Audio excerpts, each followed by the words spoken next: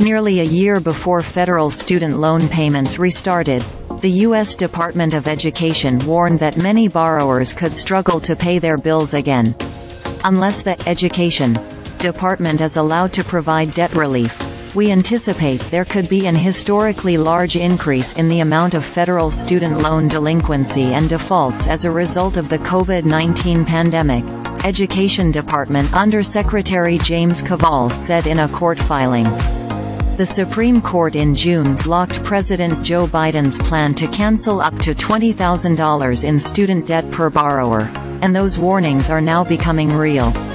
To that point, just 60% of people with federal education loans, with payments due in October, paid their bill by mid-November, U.S. Department of Education data published this month shows.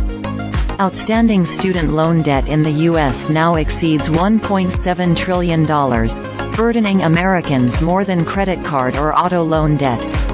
The average loan balance at graduation has tripled since the 1990s to $30,000 from $10,000. Additionally, some 7% of student loan borrowers are now more than $100,000 in debt.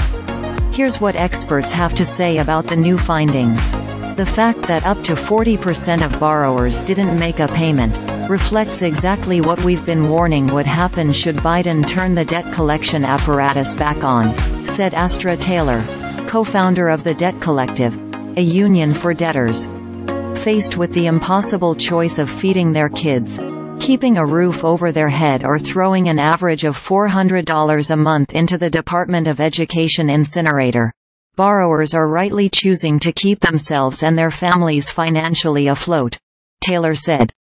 This is, in essence, a massive student debt strike, she added.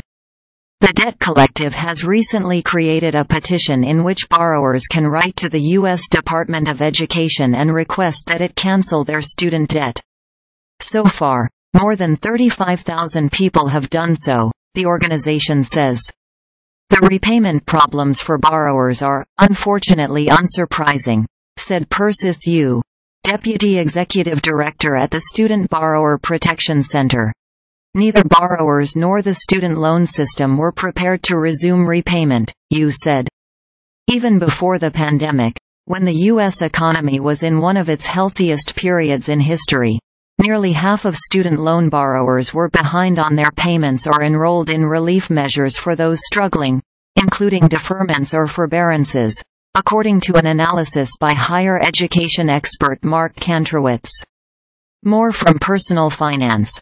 IRS unveils disclosure program for businesses duped by pandemic-era tax credit. 3-year-end investment tax tips from top-ranked financial advisors. IRS waives $1 billion in penalties.